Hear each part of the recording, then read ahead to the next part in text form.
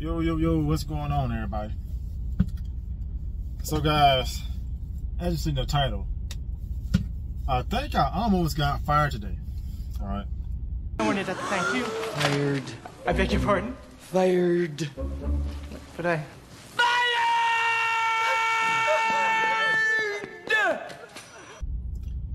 Now, this is no laughing matter, but I'm always smiling, okay? And I'm always laughing.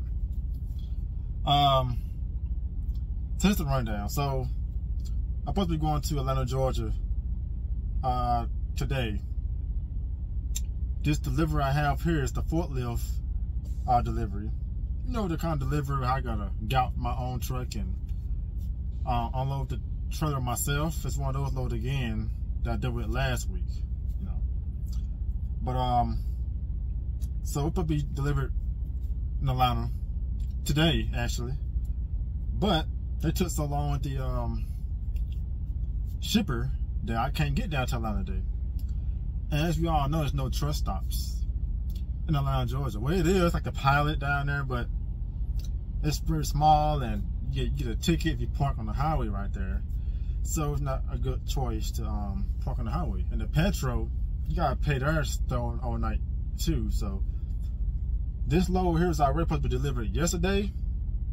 So I don't know why they got the scheduling messed up like that. But anyways, I decided to stop at this pilot Flying J in Resaca, Georgia to sleep, okay? Because I only had an hour left on my clock. And it's like an hour or so left to Atlanta, Georgia. So when dispatch seen that, you know, I wasn't heading towards Atlanta, and I'm at the truck stop chilling, you know, do my post trip and all that good stuff. Then they start to call me and say, hey, what are you doing? I'm like, well, I'm trying to take my 10-hour break. Well, this load was actually due yesterday. Okay, I mean, I got the load yesterday night. It's in Indiana. I picked up.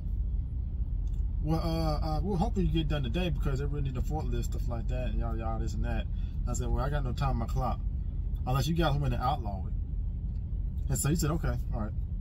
So he hung up the phone, dispatcher hung up the phone, whatever. And I thought that was it, you know, the end of it. But someone else called, okay?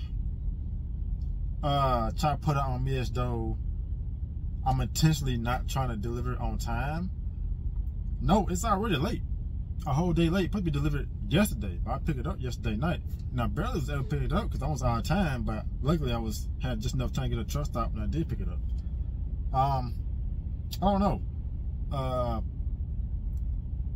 By the way, I did not get paid for unloading that trailer from last week on forklifts that I got back here right now that I'm supposed to unload myself. I didn't get paid for that, by the way. All right, but we'll talk about that in another video. That's a different situation right there, okay? But and so he was like, okay, when you go on mileage and all that stuff and whatever, and